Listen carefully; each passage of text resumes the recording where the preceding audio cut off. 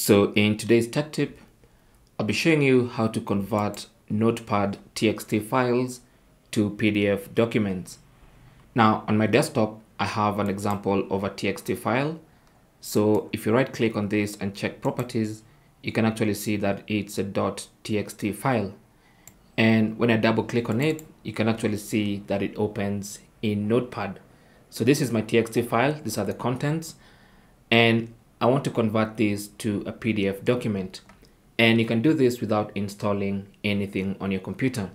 Now I'm using Windows 11, but you can do this even on Windows 10 and previous versions of the Windows operating system.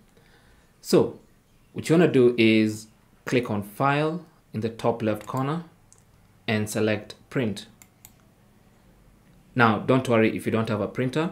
From this print menu, go ahead and select Microsoft Print to PDF.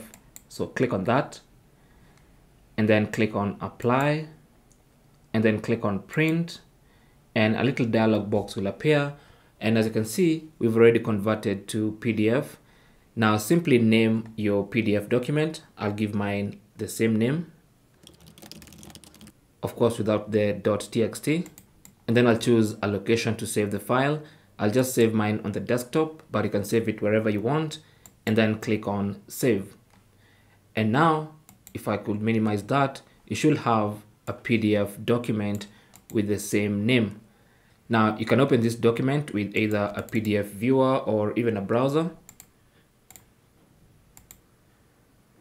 And as you can see, it's the same exact content of the TXT file. Even when you go ahead and right click on the file and then select properties, you should see now it's a PDF document. And it's as simple as that. That's how you can convert Notepad txt files to PDF documents without installing anything or using any third-party tools or applications on your computer. Thanks for watching. Leave your comments and questions down below, and good luck.